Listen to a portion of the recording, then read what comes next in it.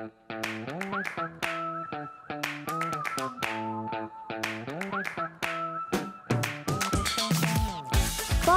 up, playlists up, and turn it up. Hello everyone, I'm singer-songwriter and your new host, DJ Kate Kim, and you're tuning into the first episode ever of Playlist Up Feel Like 11.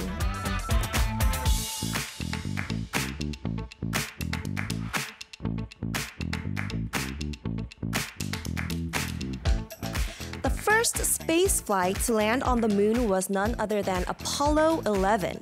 And as astronaut Neil Armstrong took his first steps on the moon, he said, "That's one small step for man, one giant leap for mankind." And today, right now, I feel like Mr. Neil Armstrong taking his first step on the moon, as it's my first step with you guys as the DJ on the first ever episode of Playlist Up Feel Like 11. And I'm very nervous right now. I don't know if you could tell, but I'm just as excited. And you guys should be too, because we're about to lift off with some live music. So are you guys ready? We have the perfect guest to start off our first episode. Singer Gaho will start our show with a live performance of his song 시작, Start Over. So let's dive into live.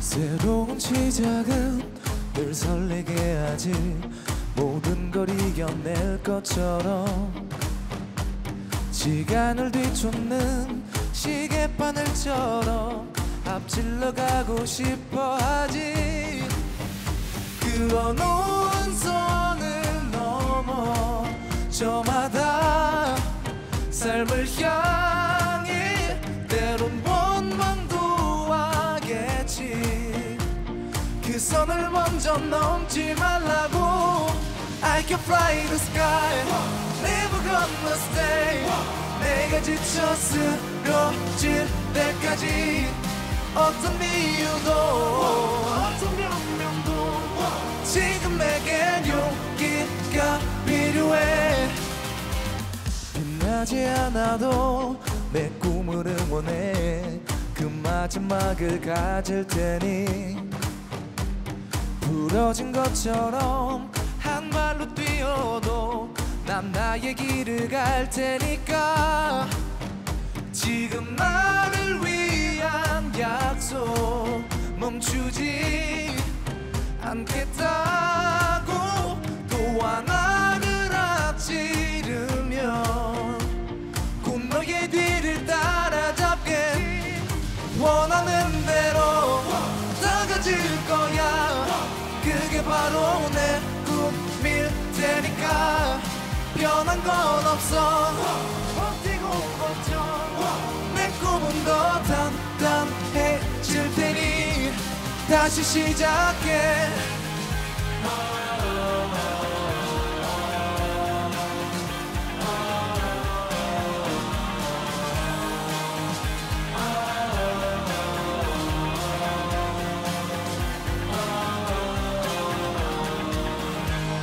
다시는 나를 잃고 싶지 않아 내 전부를 걸었으니까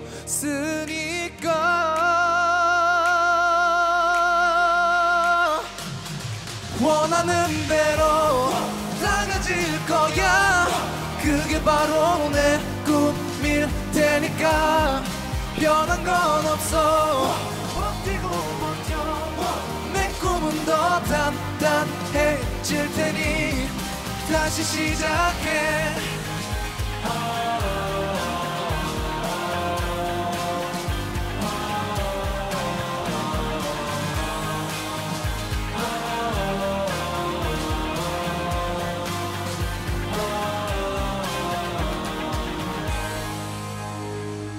Thank you.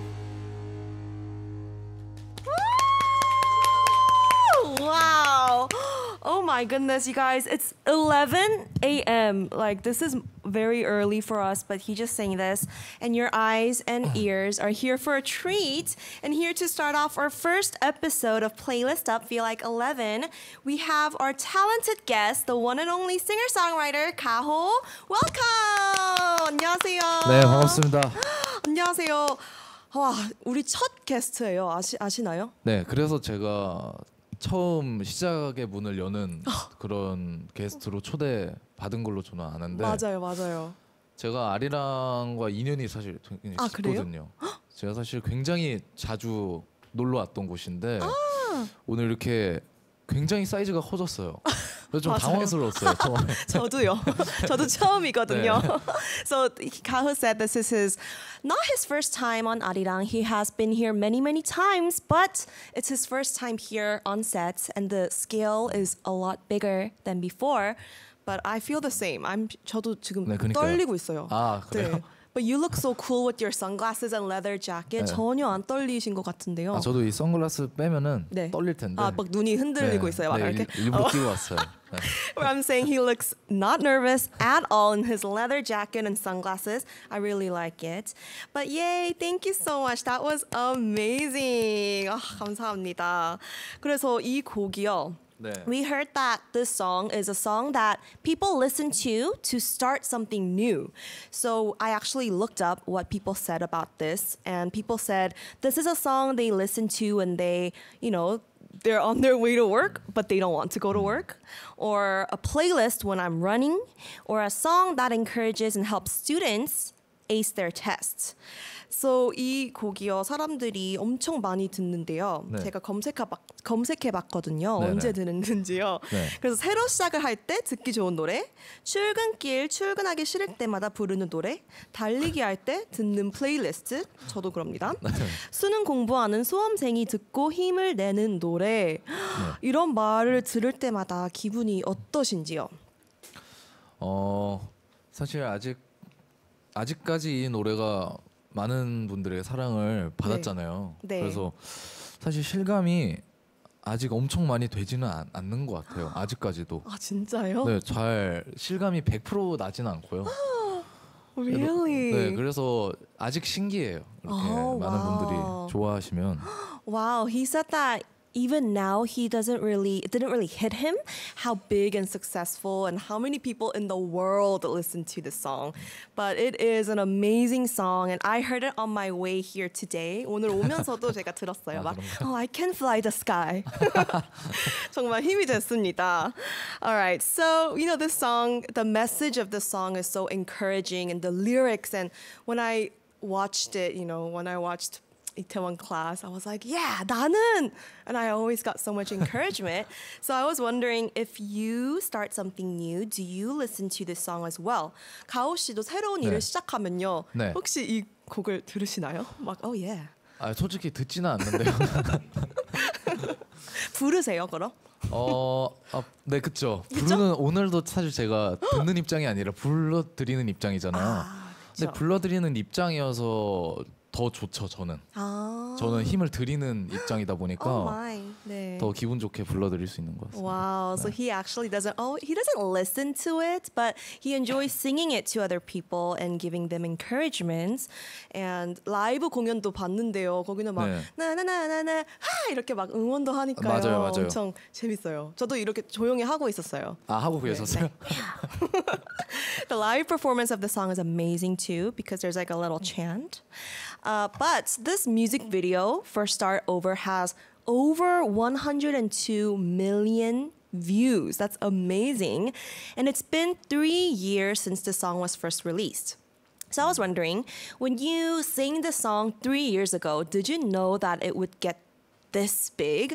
이 곡이 벌써 3주년이거든요. 네. 근데 처음 불렀을 때 지금까지 이렇게 사랑받으실지 생각하셨나요? 혹시 아셨나요? 아니요, 전혀 예상하지 못했고요. 네. 개인적으로 저는 이 곡을 완성시켰을 때 네. 만족하긴 했었는데 네. 이렇게 많은 분들이 좋아해 주실지 정말 몰랐죠.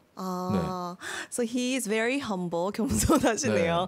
He said he didn't know this song would be this big 3 years ago when he first sang it. And I don't know if you know, but even 3 years ago, people put this song as their alarm. And I think it's a very good alarm. 모닝콜 알람인가요? 네네 맞아요. 알람. 콜로도 이 곡을 많이 쓰신대요 사람들이. 아 그래요? 진짜 감사하네요. 그러면 일어날 수 있을 것 같아요. 저는 힘들 것 같아요. 저는 모닝콜 안 할 것 같은데. 네. 너무 많이 들으셨죠? 네, 저는 너무 많이 들어서. You heard it too much. All right, so we're going to dive into live even more with listening to more of your music story. 그래서 이제 더 본격적인 음악 이야기를 네. 나눠볼 거예요. 네. And I think it's about time for maybe an emoji to pop up. I'm not sure. We're just gonna have a little conversation here. 메시지가 온 것 같아요. We got a message. This is the first emoji that represents Gaho. Okay? So listeners, I want you guys to guess what this emoji might mean. 혹시 가호 씨는 약간 무슨 내용인지 아실 것 같나요? 아니요. 아니요? 네, 모르겠는데. 아 진짜요? 네, so the first emoji is a movie card. What is this? Like the action, the movie emoji. And this emoji is related to your album. 이 이모지가 바로 가호 씨의 새로운 앨범과 관련이 있다고 들었는데 소개해 주세요. 이번 앨범 소개하는 타임인가요? 네. 이번 앨범은 미니 앨범이고요. 네. 제 두 번째로 발매한 미니 앨범이고 제목은 앨범 제목은 다이아몬드라는 제목입니다. Yes, so his album, it's his second mini album titled Diamond. 그래서 혹시 다이아몬드로 지은 이유가 있나요? 다이아몬드가 굉장히 비싼 물건이잖아요. Yes, bling bling. 보석이잖아요. Yes. 그래서 이 노래를 듣는 분들이 뭔가 그런 선물을 다이아몬드 같은 선물을 받는 기분이었으면 좋겠다. 이런 생각으로 만든 곡입니다. 네. So he said that he named it Diamond because diamonds are very like bling bling and expensive. So he wants listeners to receive this kind of luxury gift, like a diamond gift. Oh, that is very sweet. I love that. So I also want to talk about the subtracks. There are so many good subtracks in this album. 그래서 수록곡에 대해서도 자세히 좀 설명 좀 부탁드립니다. 수록곡 일단 타이틀곡은 Love Me라는 곡이고요. 네, Love Me. 똑같은 다이아몬드 앨범을 가진 수록곡이 있어요. 네. 근데 많은 사람들이 그게 타이틀곡인 줄 아시는 분들이 많은데 아무래도 일맥상통하니까. 네. 근데 그 곡은 수록곡이고 총 6트랙으로 수록이 돼 있는 미니 앨범이어서 좀 1번 트랙부터 6번 트랙까지 순서대로 들으시면은 재밌게 들으실 수 있을 것 같아요. Yeah, so it's a 6-song album, and many people think that Love Me is his title track, but it's actually Diamond, and he recommends you guys to listen to it in order, and it'll be a fun experience.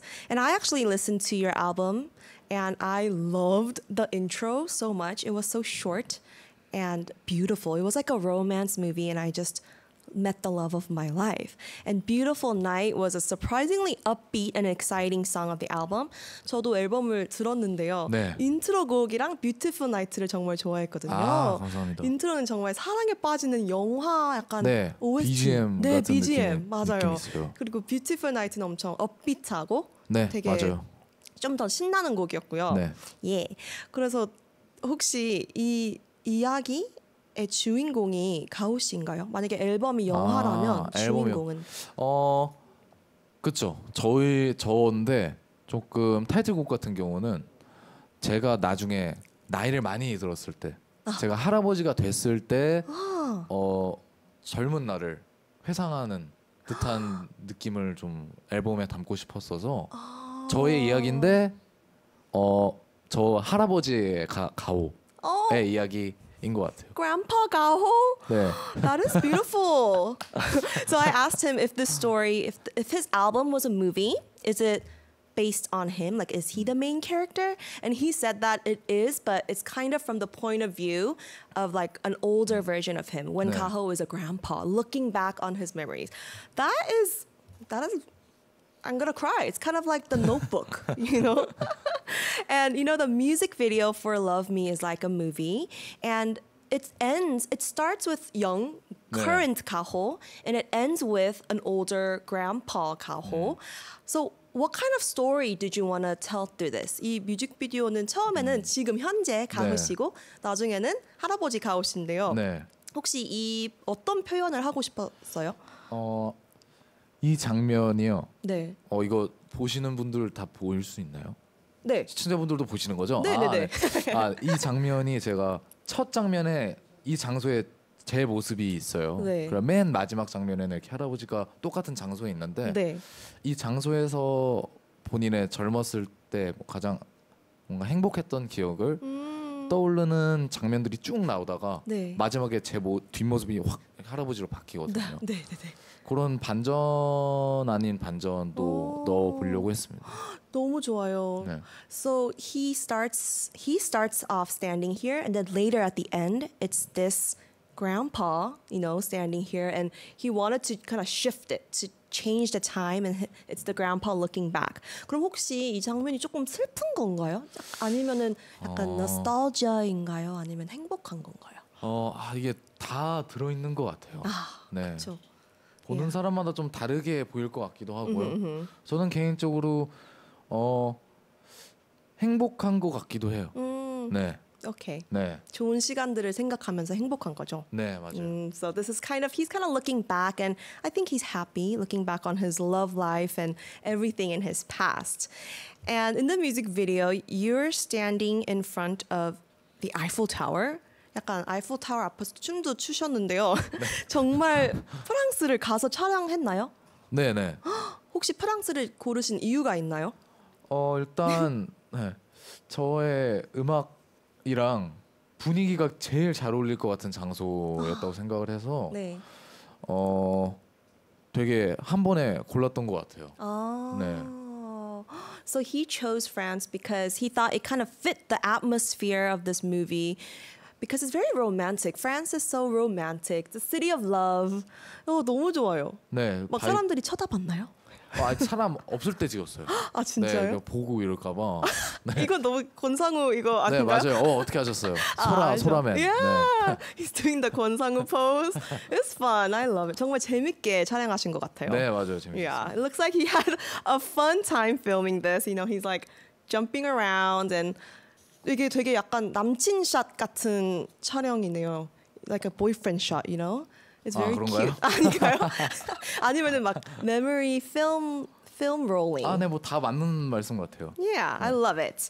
All right, now I think it's time for another message. Let's see what this new message is. 두 번째 이모티콘이 왔습니다. 와, 이거는 귀여워요. 제 별명. 별명이에요? 네. 왜요? 그거 맞을까요? 그 질문이? I think so. 한번 설명해 주실 수 있나요? 제 본명이 대호거든요. 대호인데 대호. 그 이름 뜻이 큰 호랑이라는 뜻이에요. 그래서 팬분들이 호랑이 이모티콘을 많이 써주시는데 네. 그거 아닐까 싶습니다. So he thinks that it's related to his kind of nickname because his real name is Taeho, which means big tiger. Yeah. And so, that's what he goes by. So he thinks maybe that's why? Yes, I think so too. 그 SNS 프로필 사진도 네. 호랑이거든요. 맞아요. Yeah, his Insta profile picture is also a lion. So do you really love lions? 네. 멋있는 라이언이네요. Yeah. Do you think it kind of suits you? 약간 진짜 어울린다고 생각해요. 약간 spirit animal 이런 느낌인가요? 네, 그렇죠. 그리고 또 요즘에 호랑이들이 힘들어요.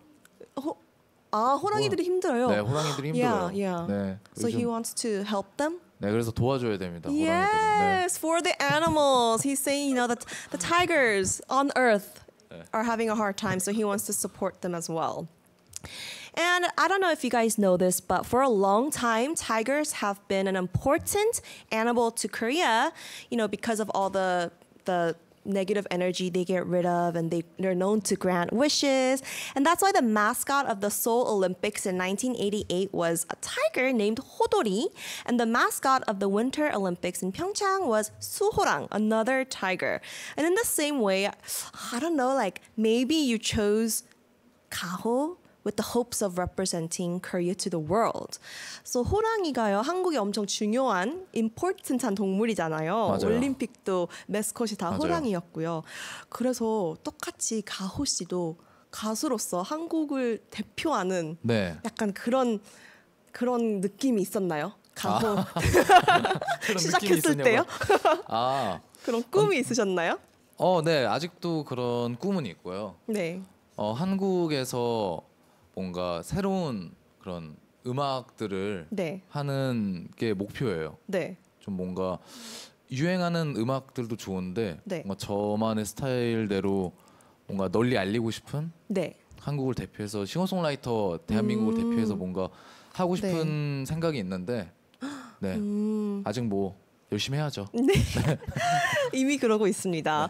So he said that he does want to represent Korea with his music. He wants to be the representation. And I think he's on his way of doing that. All right. So we're going to, someone left some comments. They were like, 어머, cute tiger. 이 타이거는 되게 귀여워요. 네, 맞아요. And such a great romantic location shoot. Frank's is a very romantic place. And so cool. His 할머니 was at his concert too. Was your 할머니 at your concert? 아, 네. 한 며칠 전에 했어요. 저번 주죠. 저번 네. 주에 공연을 했는데 저희 네. 할머니가 오셨어가지고 네. 제가 언급을 몇 번 해드렸거든요. 무대 위에서. 아 진짜요? 네, 좋아하시더라고요. That's so cute. He had a concert and his grandma came and he pointed her out. 너무 좋아하셨을 것 같아요. Grandma. All right. So I think it's time for our third emoji. Let's see what kind of message pops up. Ding ding ding. Whoa. 비행기. 비행기? Can you guess? 어떤 뜻일까요? 제가 투어를 많이 다녔었거든요. 해외 공연을 네네네. 많이 하러 다녔는데 네. 제가 예정돼 있는 투어 장소들이 몇 군데 있어서 네. 네, 아마 어디요? 제가 좀 아직 확정된 건 아니어서 네. 100% 말씀드리기는 좀 뭐한데 좀 뭐 인도네시아나 뭐 프랑스나 뭐 등등 좀 갈 계획이 있거든요. 그래서 그거를 상징하는 것 같기도 하고요. Okay, so he thinks it might be related to his traveling plans, which is not for sure yet, but he thinks maybe Indonesia, France. 네. So, that's very exciting. And, he's been on many tours before, concerts before abroad as well. And I just wanted to ask, your fandom name is Shine. 네, 맞아요. Yes, and I think Shines will love that you're, going to different Shines from different parts of the world will get to see you. But I'm also curious, why is your fan base named Shine? 혹시 Shine이 fan base 이름인데요. 네. 왜 Shine인가요? 그냥 갑자기 문득 생각나는 단어였거든요. 그래서 팬분들이 저에게 뭐 빛을 주잖아요. 네. 제가 빛을 받으면서 이제 노래를 하잖아요, 무대 네, 위에서. 네. 근데 사실은 뭔가 그런 빛을 받는 이유가 팬분들이기 때문에 그래서 샤인이라는 그런 의미를 제가 한번 담아서 만들어봤습니다. Wow. So he's saying that he gets all this light from his fans and his supporters, and that's why he's called Shine. And I think it matches so well with your album Diamond that you're giving in return. 네. 너무 잘 맞는 것 같아요. 아, 감사합니다. 팬은 샤인하고 가오 씨는 다이아몬드 주고 그냥 반짝반짝 파티네요. 너무 네, 좋아요. It's a sparkling, glittering party. And, a lot of people are so supportive.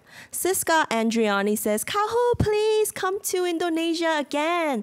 벌써 가보셨어요, 인도네시아? 네, 벌써 작년인데요.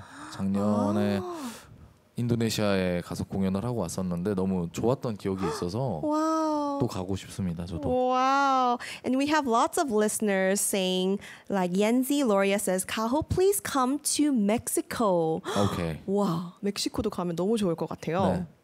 멕시코는 안 가봤는데 네. 한번 가보겠습니다. Ooh, and Chelsea said, would be cool if he comes to Australia. 호주도 가보셨나요? 호주도 아직 가본 적은 없는데 갈 계획에 있기도 합니다. Ooh. 네, 기다려주세요. Wow, so Australia might be in the plans. So, maybe you guys should check it out. All right, so I think it's time to listen to your second live performance. 이제 두 번째 라이브 네. 공연 시간인데요. 네네. 혹시 곡 소개 한번 해드릴 수 있나요? 이번 다이아몬드 앨범의 타이틀곡을 불러드릴까 합니다.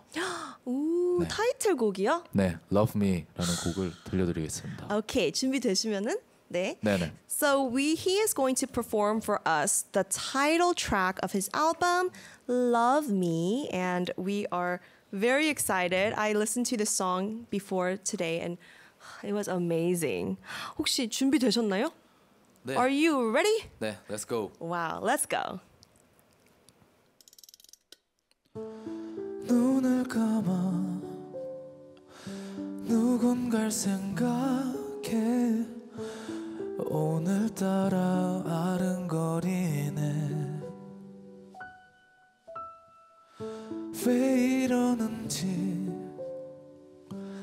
나답지 않게 잊어보려 발버둥치네 꿈보다 선명해 우리 머물던 하얀 성 그곳에서 아직도 기다리는데 내게로 다시 돌아와 Love me 공허한 내 맘속 가득 채워줄래 내게로 다시 달려와 꺼져가는 나의 삶의 빛이 되어줄래 Love me 내 맘속은 미로와 같아 알다가도 모르겠네 확실한 건 너가 보고 싶어 나 미친 걸까 웃음만 나와 내게로 다시 돌아와 Love me 공허한 내 맘속 가득 채워줄래 내게로 다시 달려와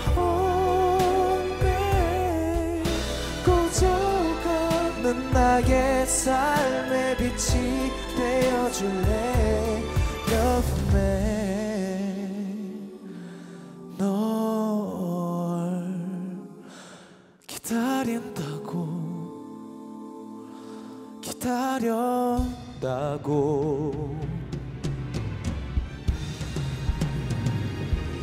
내게로 다시 돌아와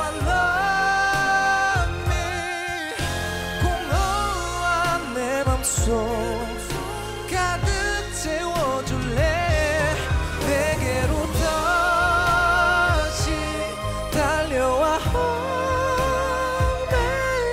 내게 돌아와 제발 돌아와 눈 감아도 네 모습이 보여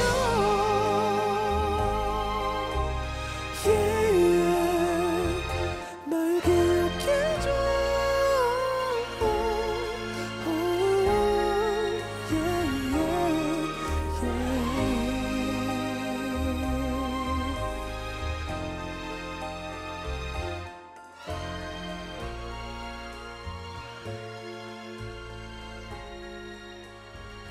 감사합니다.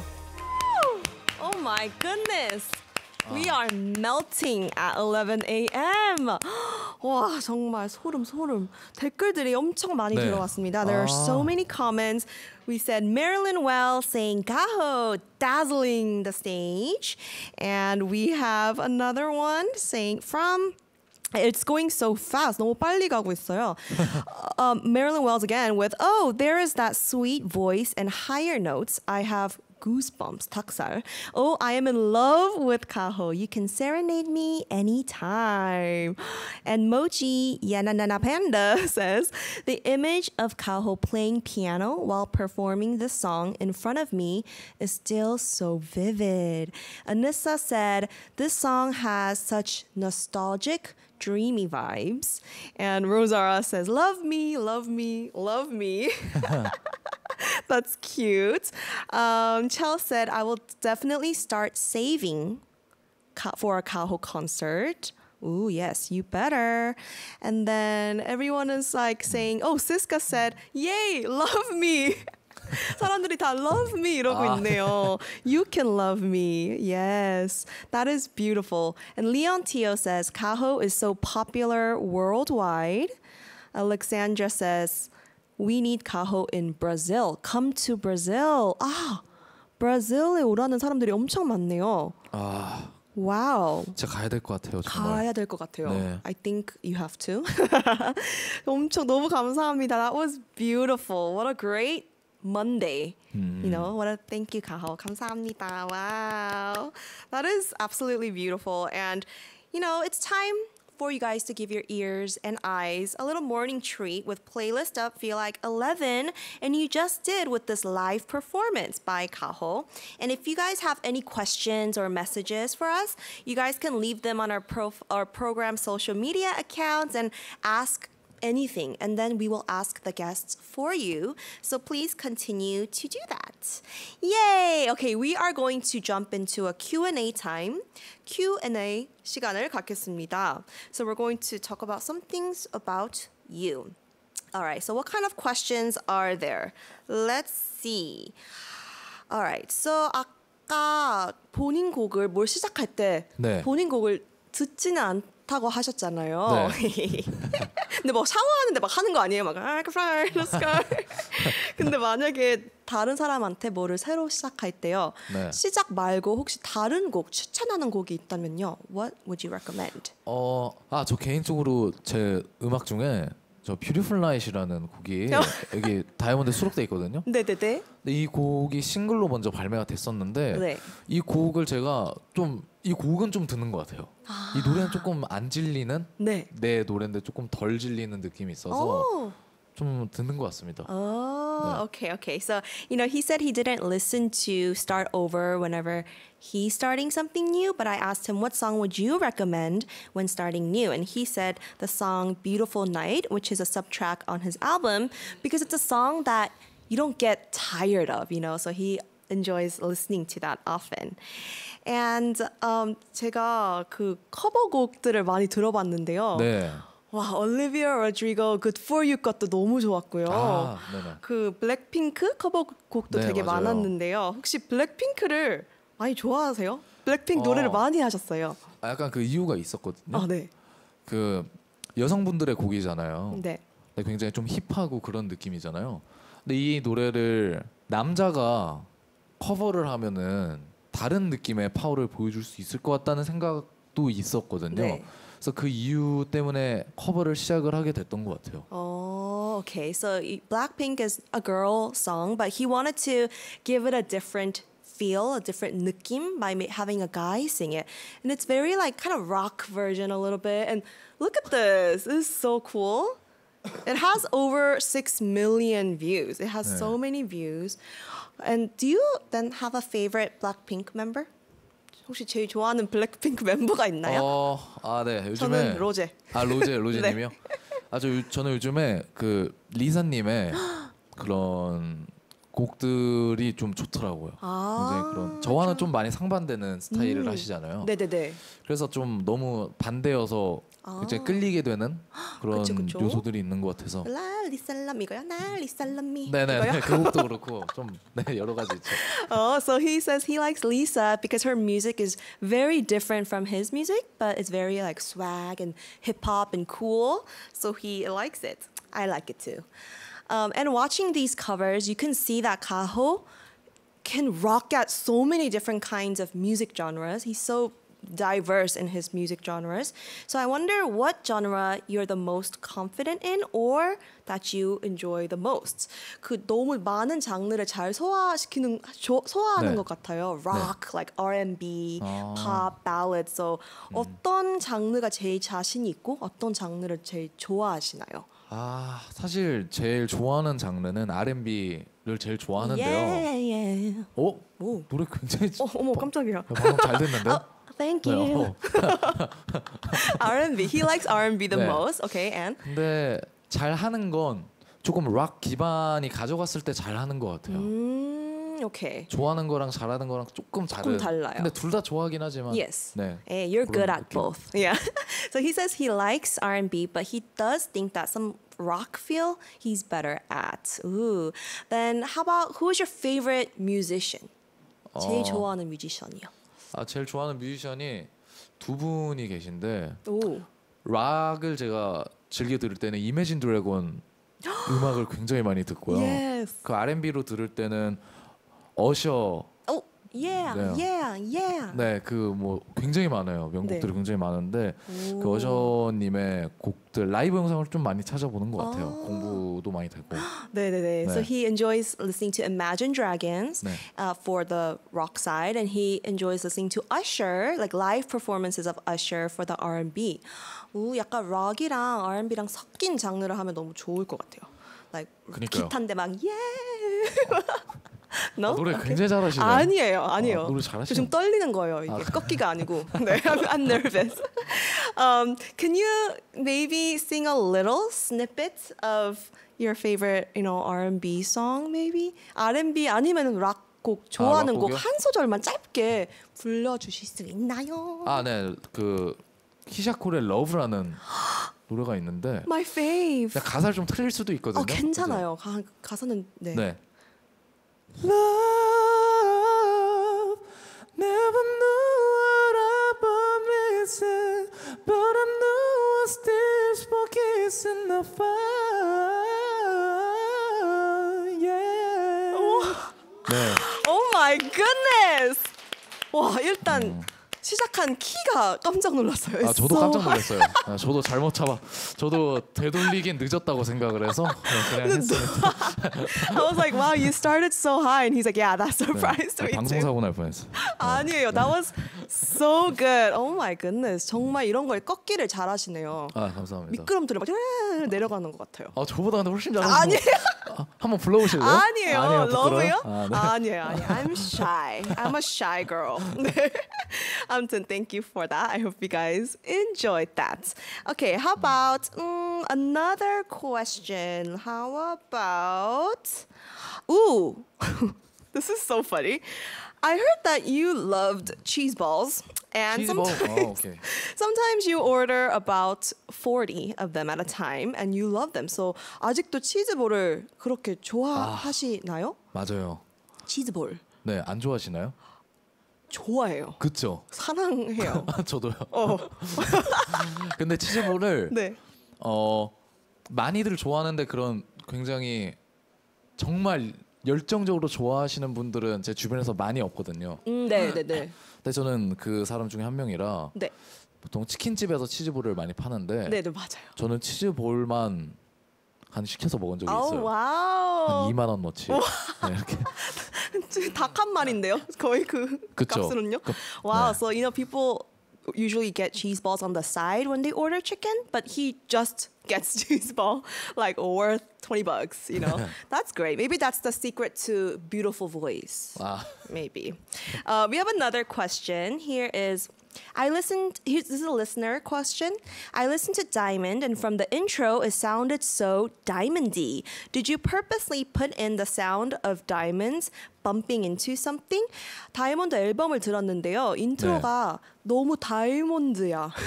와르르 부딪힐 때 나는 그 다이몬드 소리를 일부러 나타내신 건가요? 맞아요. 이 부분을 한번 들어볼까요? Should we listen to this little clip?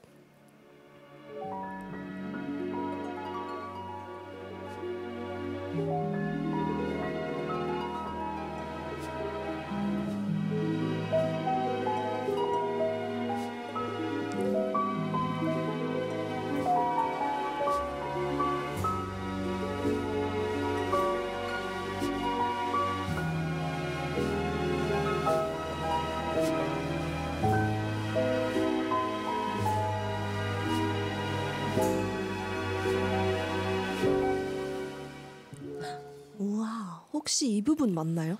네, 맞아요. 와우. 오, 되게 로맨틱한, 제가 아까 좋아했다고 했던 로맨틱 느낌인데요. 네. 혹시 그 소리를 뭐 어떻게 만드셨나요? 사실 이 소리 만드는 게 좀 힘들었었거든요. 진짜요? 뭐라 해야 되지? 너무 보석 부딪히는 그런 소리는 너무 일차원적일 것 같아서 이런 거를 하프 소리랑 그리고 건반 소리인데 그 하이 음역대의 건반 소리 업라이트 피아노에서 나는 소리가 있거든요. 그런 건반 부딪히는 네. 소리들을 활용해서 좀 잘 적절하게 섞었더니 오. 이런 좋은 느낌이 나서. 우와. 그럼 진짜 다이아몬드를 녹음실에서 막 착착한 건 아니에요? 네, 그건 아마 다이아몬드 했으면 그냥 탕탕 소리가 나고 그냥 팍팍 소리가 났을 거예요. So he said that, to create the sound of diamonds, he used the high register of instruments to kind of recreate the sound. And I think it's so beautiful. I think you did a good job of doing that. Oh, that was beautiful. And we have some comments from listeners. I think people really like the cheese balls. Siska Andriani says, cheese balls? And we have Brenda, she's loving the show. OMG, dying after this killing voice show. Ooh. Marilyn Wells says, Gaho, sing with Kate. 제가 감히. Oh, I'm too shy. We also have, Mochi Yananana Panda says, lol, Gaho is still sleep singing. What is sleep singing? 슬립 싱잉. Sleep singing. We're awake now. 잘 때 자기 전에 듣는 뭐 그런 거라고 그런 것 같아요. 해석을 예전에 Lullaby. 했던 적이 있는데. 그런 건가? It's a perfect lullaby song. Imagine like Gaho's voice, as you fall asleep. That is the dream. And we also have, Gaho's voice is hearing the sound of angels in the sky, Alessandra. 천사의 소리래요. I think you're right. I think they're right. Okay, let's see if we have another question. This is from Turkey, a Turkey shine. 터키에서 가오를 응원합니다. 정말 사랑합니다. 그는 재능이 있다. 이게 재밌어요. 이게 번역기 번역하는 그. 나는 그를 너무 사랑한다.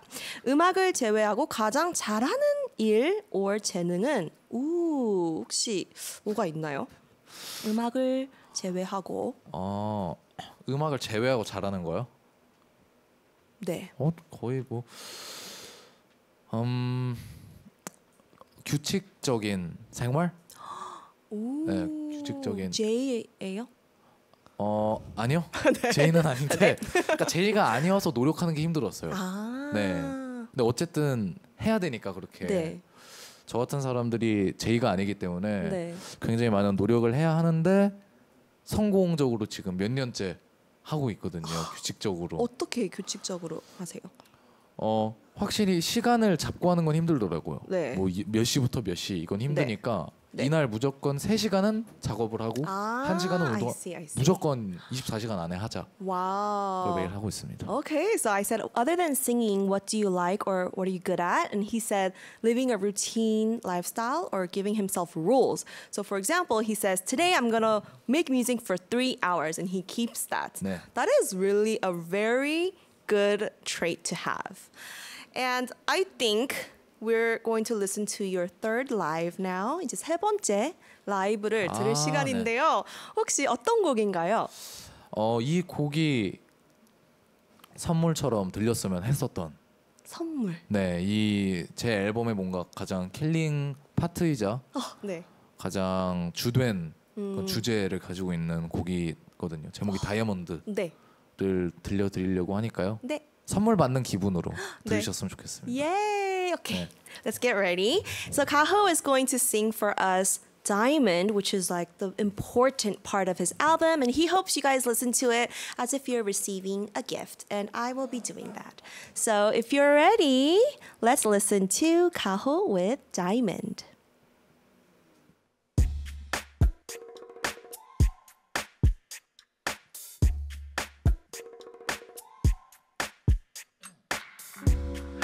노래를 불러 노래를 만들어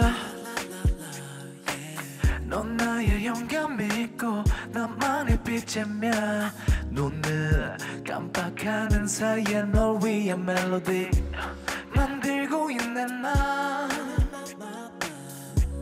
기대해도 좋아 이대로 더 길고 별처럼 빛나는 너의 모습에 스며드네 영원히 반짝이는 넌날 따로 눈이 부셔 볼 수 없어 따로 그게 너야 Shining like a diamond 이 소리 들리니 너를 부르는 소리 yeah yeah 너에게 닿기를 바래 매일 이 노래 말들이 전해지기를 안돼 깨질 수 있는 걸 한눈 팔다가 잃어버릴 수 있는 걸 누가 훔쳐가는지 매일 걱정이 되지 감당해 내게 너무 아름다운 넌날 눈이 부셔 볼 수 없어 따로 그게 너야 Shining like a diamond Shining like a diamond Diamond Shining like a diamond Diamond yeah It's you, it's you,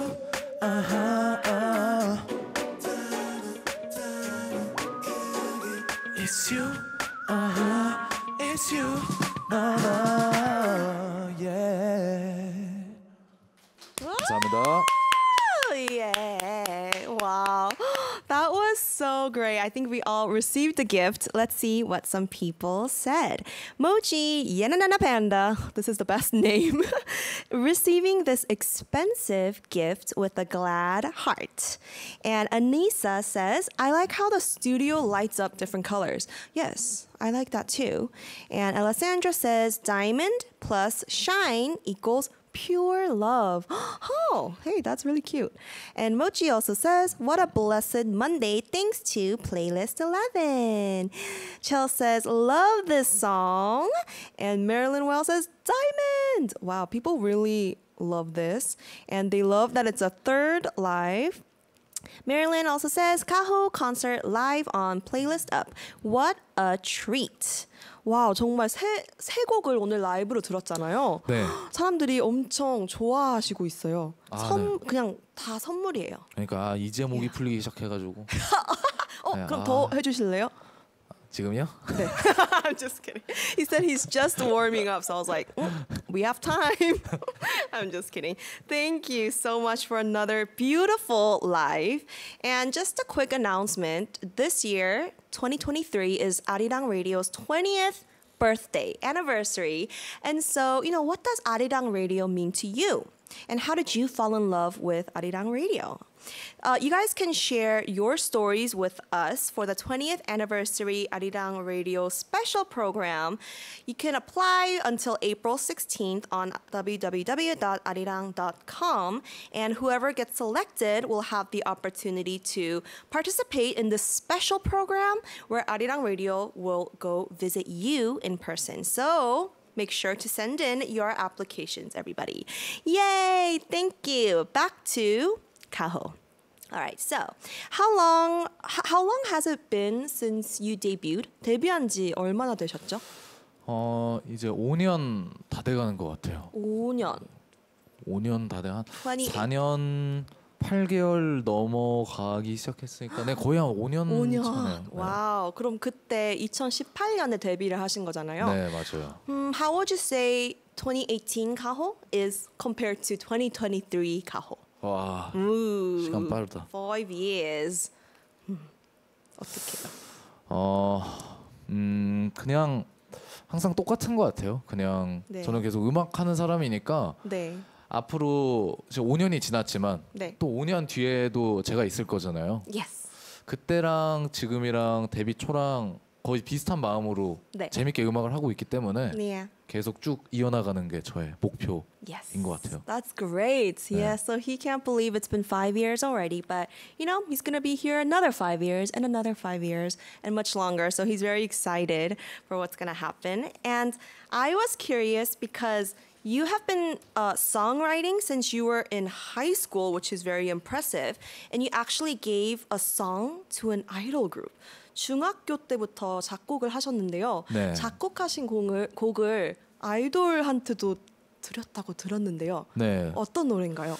제 목표 중에 하나였거든요, 인생에. 그 샤이니 선배님들한테 곡을 드리는 게 제 어렸을 때부터 네. 뭔가 그런 목표이자 굉장히 큰 동기부여 중에 하나였는데 네. 이제 그 곡을 드릴 수 있게 됐어요. 와우. 그래서 수록곡의 아이세이라는 그 발라드 곡의 수록곡이었는데 네. 그때 제가 네, 이 노래인데 아쉽게도 만나 뵙지는 못했었어요. 그때 일정이 서로 안 맞아서 네. 그래서 꼭 만난다면 한번 말씀드리고 싶어요. 인사드리고 싶습니다. Wow, that's amazing. He gave his song to Shiny, and it's a song called I Say. And it was his dream to have his song given to an idol. And this is like a huge group, you know? And so he hasn't gotten to meet them, but when he does, he wants to tell them, you know, like, hey, I wrote this song. 근데 이 곡이 정말 사람들이 이 곡 때문에 샤이니가 그렇게 노래를 잘하는지 알게 됐다고 하셨어요. 아, 이 노래 때문에요? Yeah, did you know 엄청 that? 잘하시는 분들인데. 근데 이 노래가 더 빛을 네. 나게 한 것 같아요. 아, 너무 감사하죠. Oh yeah. The people discovered. I mean, Shiny's great at singing, but this song really helped them realize just how amazing they are because the song is beautiful. It's called I Say. Oh, beautiful. Okay. I think it's time to wrap things up. 이제 곧 끝날 시간인데요. 혹시 네. 어떠셨나요? 근데 처음에 굉장히 저희 둘 다 좀 긴장을 했잖아요. 오늘 첫 네. 방송이어서. 네. 근데 분위기가 너무 좋고 네. 그 앞에서도 이렇게 잘 웃어주시고 편하게 해주셔가지고 그래요? 네, 다 좋았습니다. 처음에 목이 안 풀린 거 빼고는 다 좋았던 것 같아요. 아니에요. 다음엔 저녁 방송 하시면 그때도 불러주세요. 와, 그때 더 잘 좋아요, 불러드릴게요. 좋아요. 네. 그리고 다음 앨범도 나오시면 또 여기 오셔야죠. 아, 그럼요. 그때도 여기서 하나요? Yes. 아, 오케이. Let's go. So he said he had a great time here, and all. Even though his voice wasn't really warmed up in the morning, you know, everybody was so nice and laughing, and I helped him. You know, everyone helped him feel comfortable, 네. so he had a great time, and that he'll be here for his next album. Okay, 그럼 혹시 또 다른 앞으로의 목표가 있다면요? 이제 코로나도 이제 다 끝났고 Yep. 이제 뭔가 팬분들한테 찾아뵙는 게 중요한 것 같아요. 앞으로 Yes. 좋은 음악은 당연히 만드는 거고 네. 이게 대면으로 제가 비행기 타고 날아가서 Wow. 이제 찾아뵐 수 있는 날이 많았으면 좋겠습니다. Yeah. So for future plans, he says he hopes to meet more fans in person with his global concerts and, you know, making more music. And we're very excited. 너무 정말 기대됩니다. 네. We're so very excited. And I hope that, you know, this album will be a diamond in the sky. 이 앨범도 되게 잘 되길 네, 바랍니다. 잘 될 감사합니다. 거예요. I can fly the sky. All right, so I think it's time to wrap things up. I hope you had a fun time here with Gaho. Some people said, 이사건님 said, 우리 케이트 잘한다. 감사합니다. 지금 땀나요. I'm sweating. 여러분 굉장히 옆에서 잘해주고 계세요. Thank 여러분들. you. 네. Thank you. I just got complimented from Gaho. Thank you so much. And, you know, Mayra says, Gaho's voice is so precious, like a diamond. Thank you. Everyone is having a great time. Teto says, thank you, Kate, Gaho, playlist team. Yay. Thank you so much, Kate and Gaho, as well as the Playlist Up crew. Yes, 잘했습니다. All right, now let's go listen to our last song. What is our last song for us today? Let me see. We're listening to Yes, we're going to listen to our last song to wrap things up with another Gaho song. This is Gaho Fly. 와우.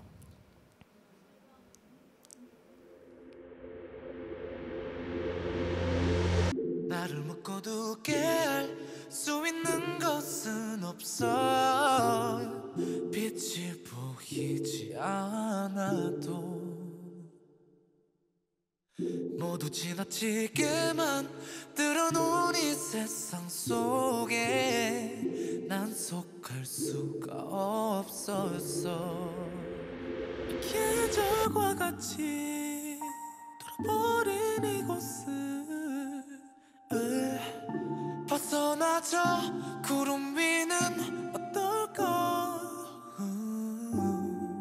상상 속 내게 날개를 저 높은 하늘 위로 내 모습 안 보이게 So this has been DJ Kate from Playlist Up Feel Like 11, here to make your mornings an 11 out of 10.